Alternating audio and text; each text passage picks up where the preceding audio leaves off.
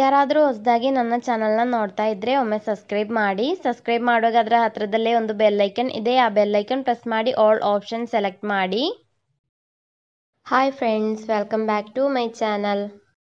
ಇವತ್ತು ನಾನು ಹಳೆ ಶರ್ಟ್ ಯೂಸ್ ಮಾಡಿಕೊಂಡು ಒಂದು ಸಿಂಪಲ್ ಆಗಿರುವ ಮಕ್ಕಳಿಗಿರುವ ಎಲೈನ್ ಡ್ರೆಸ್ಸನ್ನು ತೋರಿಸ್ಕೊಡ್ತಾ ಇದ್ದೀನಿ. 2 ವರ್ಷದಿಂದ 3 ವರ್ಷ ತನಕ ಇರುವ ಮಕ್ಕಳಿಗೆ ಆಗುವಂಥ ಅಳತೆ ನಾನಿವತ್ತು ತೋರಿಸ್ಕೊಡ್ತಾ ಇರೋದು. ಹಾಗಾದರೆ ಬನ್ನಿ ಫ್ರೆಂಡ್ಸ್, ಎಲೈನ್ ಫ್ರಾಕಿಗೆ ಬೇಕಾಗಿರೋ ಕಟ್ಟಿಂಗ್ ಹೇಗೆ ಅಂತ ನೋಡ್ಕೊಂಡು ಬರುವ. ನಾನಿಲ್ಲಿ ಅಳತೆಗೆ ಬೇಕಾಗಿ ಈ ಥರದ ಒಂದು ಫ್ರಾಕ್ ತಗೊಂಡಿದ್ದೀನಿ. ನೀವು ಅಳತೆ ಫ್ರಾಕು ತೆಕ್ಕೊಳ್ಳುವಾಗ ನಿಮ್ಮ ಮಕ್ಕಳ ಕರೆಕ್ಟ್ ಅಳತೆಯಲ್ಲಿ ಇರುವ ಫ್ರಾಕನ್ನು ತೆಕ್ಕೊಳ್ಳಿ. ನಂತರ ನಾನು ಫ್ರಾಕನ್ನು ಶರ್ಟ್ನ ಮೇಲೆ ಈ ಥರ ಇಟ್ಟು ಲೆಂಗ್ತ್ ಮಾರ್ಕ್ ಮಾಡ್ತಾ ಇದ್ದೀನಿ. ಈಗ ಸೇಮ್ ಲೆಂಗ್ತ್ ಮಾರ್ಕ್ ಮಾಡಿದ್ದೀನಿ, ಪ್ಲಸ್ ಅರ್ಧ ಇಂಚು ಶೋಲ್ಡರ್ ಜಾಯಿಂಟ್ ಮಾಡಲಿಕ್ಕೆ ಇರೋದನ್ನು ಕೂಡ ಈ ಥರ ಮಾರ್ಕ್ ಮಾಡಬೇಕು.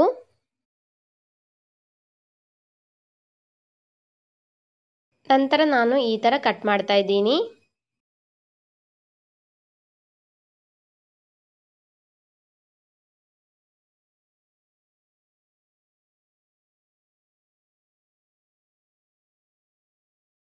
ಇನ್ನೀ ಕಟ್ ಮಾಡಿರೋ ಶರ್ಟಿನ ಬಟನ್ಸ್ ಕರೆಕ್ಟ್ ಸೆಂಟರ್ಗೆ ಬರುವ ಹಾಗೆ ಈ ಥರ ಮಡಚಿ ಇಡಬೇಕು.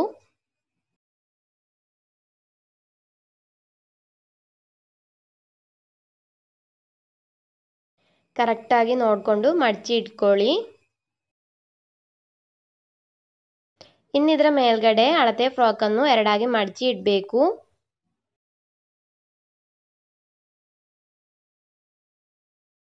ಈ ಥರ ಇಟ್ಟ ನಂತರ ನೆಕ್ಕಿನ ವಿಡ್ತು ಹಾಗೂ ಲೆಂಗ್ತು ಮಾರ್ಕ್ ಮಾಡ್ಕೊಳ್ಳುವ. ನಾನಿಲ್ಲಿ ಫ್ರಂಟಲ್ಲೂ ಬ್ಯಾಕಲ್ಲೂ ನೆಕ್ಕಿನ ಲೆಂಗ್ತು ಹಾಗೂ ವಿಡ್ತು ಸೇಮ್ ತೆಕ್ಕೊಳ್ತಾ ಇದ್ದೀನಿ. ಫ್ರಾಕಿನ ಕೆಳಗಿನ ವಿಡ್ತು ನಮಗೆ ಶರ್ಟಲ್ಲಿ ಎಷ್ಟು ವಿಡ್ತು ಸಿಗ್ತದೆ ಅಷ್ಟು ತೆಕ್ಕೊಳ್ಬೋದು.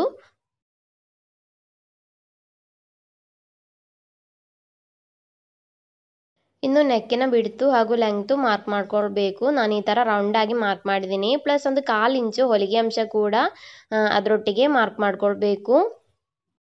ಇನ್ನು ಆರ್ಮ್ ಹೋಲನ್ನು ಮಾರ್ಕ್ ಮಾಡುವ. ನಾನೀಗ ಸೇಮ್ ಅಳತೆ ಮಾರ್ಕ್ ಮಾಡಿದ್ದೀನಿ, ಪ್ಲಸ್ ಒಂದು 1/4 ಇಂಚು ಎಕ್ಸ್ಟ್ರಾ ಹೊಲಿಗೆ ಅಂಶ ಮಾರ್ಕ್ ಮಾಡ್ಕೊಳ್ಬೇಕು. ಇನ್ನು ಈ ಥರ ಕೆಳ ಸೈಡಿಗೆ ಮಾರ್ಕ್ ಮಾಡ್ಕೊಳ್ಬೇಕು, ಪ್ಲಸ್ ನಾನಿಲ್ಲಿ 1 ಇಂಚು ಹೊಲಿಗೆ ಅಂಶ ಕೂಡ ಮಾರ್ಕ್ ಮಾಡ್ತಾ ಇದ್ದೀನಿ. ಇನ್ನಿದ್ರ ಮಾರ್ಕ್ ಮಾಡಿದ ಹಾಗೇನೆ ಕಟ್ ಮಾಡ್ಕೊಳ್ಳುವ.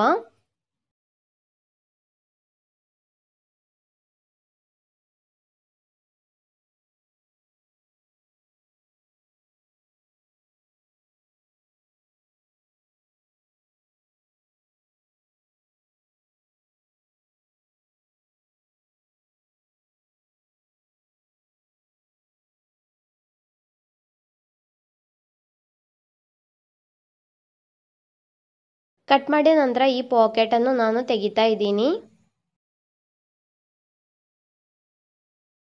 ಈಗ ಪಾಕೆಟ್ ಎಲ್ಲ ತೆಗೆದಾಗಿದೆ. ಇನ್ನು ನಾನು ಶರ್ಟಿನ ಸ್ಲೀವ್ಸನ್ನು ತೆಕ್ಕೊಳ್ತಾ ಇದ್ದೀನಿ. ಈ ಸ್ಲೀವ್ಸ್ನಿಂದ ನೆಕ್ಕು ಮತ್ತು ಆರ್ಮ್ ಹೋಲ್ ಸ್ಟಿಚ್ ಮಾಡಲಿಕ್ಕೆ ಇರುವ ಕ್ರಾಸ್ ಪೀಸನ್ನು ಕಟ್ ಮಾಡ್ಕೊಳ್ಬೇಕು.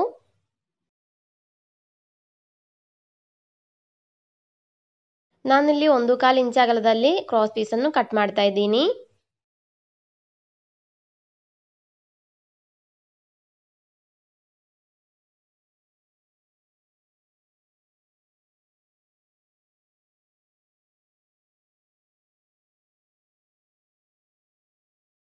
ಇನ್ನು ನಾನು ಫ್ರಾಕಿನ ಬಳ್ಳಿಗೆ ಬೇಕಾಗಿರೋ ಬಟ್ಟೆಯನ್ನು ಕಟ್ ಮಾಡ್ತಾ ಇದ್ದೀನಿ.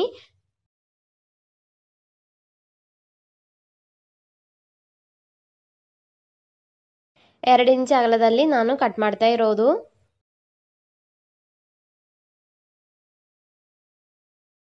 ಈ ಫ್ರಾಕಿಗೆ ಬೇಕಾಗಿರೋ ಕಟ್ಟಿಂಗ್ ಇಷ್ಟೇ. ಇನ್ನಿದ್ರ ಸ್ಟಿಚಿಂಗ್ ಹೇಗೆ ಅಂತ ನೋಡ್ಕೊಂಡು ಬರುವ. ಫಸ್ಟ್ ನಾನಿಲ್ಲಿ ನೆಕ್ಕಿಗೆ ಕ್ರಾಸ್ ಪೀಸನ್ನು ಇಟ್ಟು ನೆಕ್ ಸ್ಟಿಚ್ ಮಾಡ್ತಾ ಇದ್ದೀನಿ. ನೆಕ್ಕಿನ ಒಳ ಸೈಡಿಗೆ ಕ್ರಾಸ್ ಪೀಸಿನ ಹೊರ ಸೈಡು ಈ ಥರ ಇಟ್ಟು ಒಂದು 1/4 ಇಂಚು ಬಿಟ್ಟು ಸ್ಟಿಚ್ ಮಾಡ್ತಾ ಇದ್ದೀನಿ. ಈಗ ಈ ಸೈಡಲ್ಲಿ ಒಂದು ಅರ್ಧ ಇಂಚು ಬಿಟ್ಟು ಕಟ್ ಮಾಡಿದ್ದೀನಿ.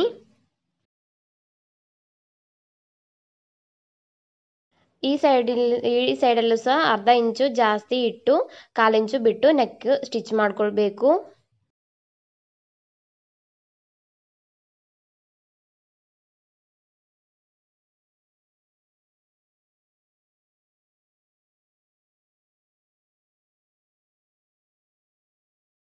ಇನ್ನಿ ಕ್ರಾಸ್ ಪೀಸ್ನ ನಮಗೆ ಎಷ್ಟು ಅಗಲದಲ್ಲಿ ಬೇಕೋ ಅಷ್ಟು ಅಗಲದಲ್ಲಿ ಈ ಥರ ಮಡಚಿ ಸ್ಟಿಚ್ ಮಾಡ್ಕೊಳ್ಬೇಕು.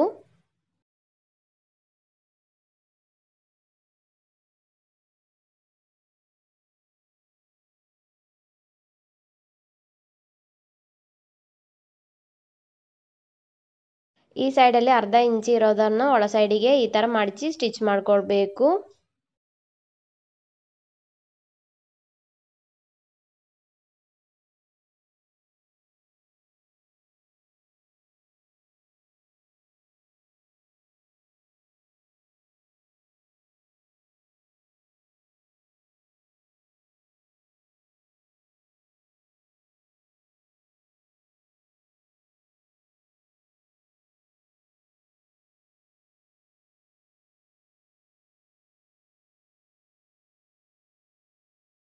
ಈಗ ಫ್ರಂಟ್ ನೆಕ್ ಸ್ಟಿಚ್ ಮಾಡಿ ಆಗಿದೆ. ಬ್ಯಾಕ್ ನೆಕ್ ಕೂಡ ಈ ಥರನೇ ಸ್ಟಿಚ್ ಮಾಡ್ಕೊಳ್ಬೇಕು.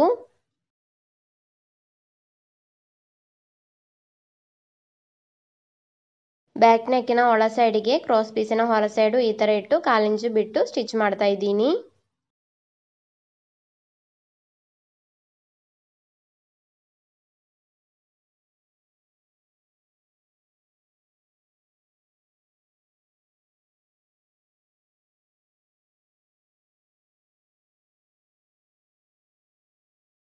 ಇನ್ನು ಕ್ರಾಸ್ ಪೀಸಿನ ಹೊರ ಸೈಡಿಗೆ ಈ ಥರ ಮಡಚಿ ಸ್ಟಿಚ್ ಮಾಡ್ಕೊಳ್ಳುವ.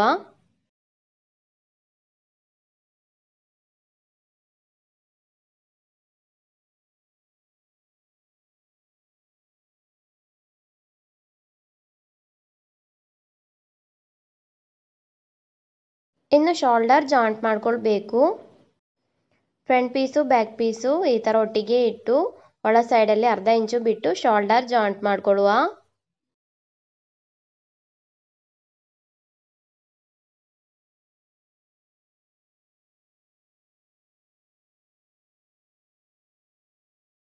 ಶೋಲ್ಡರ್ ಜಾಯಿಂಟ್ ಮಾಡಿ ಆದಮೇಲೆ ಆರ್ಮ್ ಹೋಲನ್ನು ಕ್ರಾಸ್ ಪೀಸನ್ನು ಇಟ್ಟು ಸ್ಟಿಚ್ ಮಾಡ್ಕೊಳ್ಬೇಕು. ಆರ್ಮ್ ಹೋಲಿನ ಹೊರ ಸೈಡಿಗೆ ಕ್ರಾಸ್ ಪೀಸಿನ ಹೊರ ಸೈಡು ಈ ಥರ ಇಟ್ಟು 1/4 ಇಂಚು ಬಿಟ್ಟು ಸ್ಟಿಚ್ ಮಾಡ್ತಾ ಇದ್ದೀನಿ.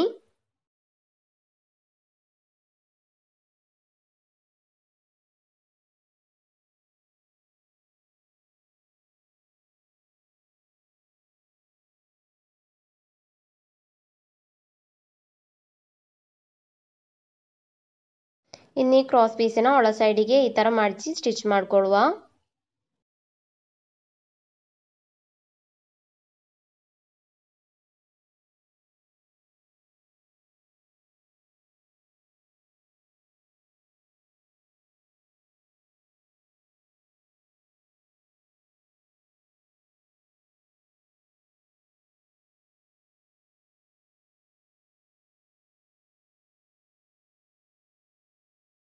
ಈಗ 2 ಆರ್ಮ್ ಹೋಲ್ಸ್ ಸ್ಟಿಚ್ ಮಾಡಿ ಆಗಿದೆ. ಇನ್ನು ಫ್ರಾಕಿನ ಸೈಡು ಜಾಯಿಂಟ್ ಮಾಡ್ಕೊಳ್ಬೇಕು.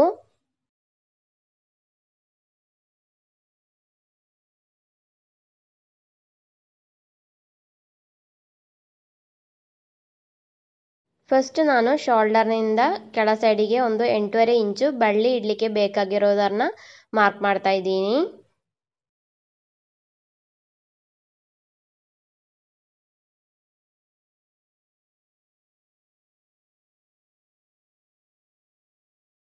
ಈ ಥರ ಮಾರ್ಕ್ ಮಾಡಿದ ನಂತರ ಹೊಲಿಗೆ ಅಂಶ ಬಿಟ್ಟು ಸೈಡ್ ಜಾಯಿಂಟ್ ಮಾಡ್ಕೊಳ್ಳುವ. ಈಗ ಬಳ್ಳಿಯೆಲ್ಲ ನಾನು ಆಲ್ರೆಡಿ ಸ್ಟಿಚ್ ಮಾಡಿ ಇಟ್ಟಿದ್ದೀನಿ.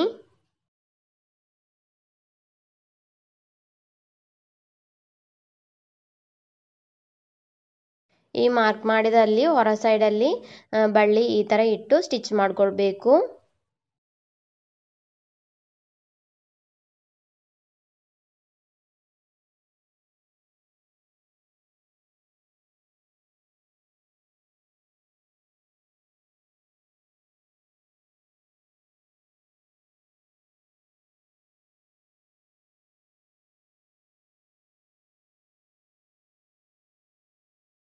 ಈಗ ಫ್ರಾಕಿನ ಸ್ಟಿಚಿಂಗ್ ಕಂಪ್ಲೀಟ್ ಆಗಿದೆ. ಇನ್ನು ನಾನು ಇದರ ಮೇಲ್ ಸೈಡಲ್ಲಿ ಒಂದು ಬಟನ್ ಕೂಡ ಇಡ್ತಾ ಇದ್ದೀನಿ.